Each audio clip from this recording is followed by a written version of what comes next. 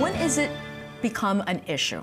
Right. Well, a tantrum is an issue when they throw a tantrum for anything and everything. Okay. If you really can't even, discipline your child, give them rules, set boundaries because they throw a tantrum for everything, that is definitely a problem. Mm-hmm. If the tantrums get aggressive, okay, and they're harming themselves or you or their sibling, commonly their sibling, breaking toys, destroying things, that is definitely a concern. Okay. Now we have a list of 5 red flags you should look out for when dealing with a child who has tantrums. The first is aggression. So what kind of aggressive behavior should parents look out for? Because even with a tantrum, there is some aggression, but when is it a concern? Right. Sometimes they might throw a hit here and there, mm-hmm, which already is a problem.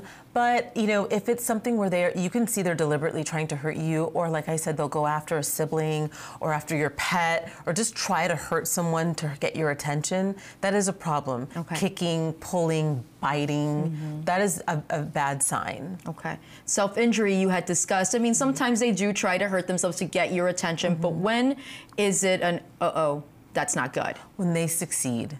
They don't truly want to hurt themselves. These are all cries for help and for, mm-hmm, attention. If they really are truly hurting themselves, that is a concern. Okay. Frequent tantrums. Mm-hmm. So describe the frequency, because I'm sure that many parents are probably watching and thinking, okay, well, what's frequent? Right.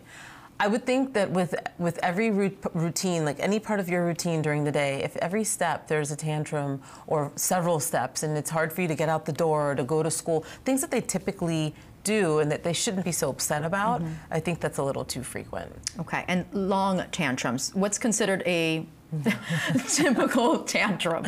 Right, basically you should be able to distract right out of a tantrum. Okay. If you can't distract and it really goes on, then that's a problem. Okay. And inability to calm oneself, because we have to learn how to self-soothe. Exactly. This is true. Right. Okay. Right. If they can't self-soothe, if they can't get distracted, if they just get so worked up and you can see that they're kind of just like not with you anymore. Okay. They're in their own world, then that's definitely a concern.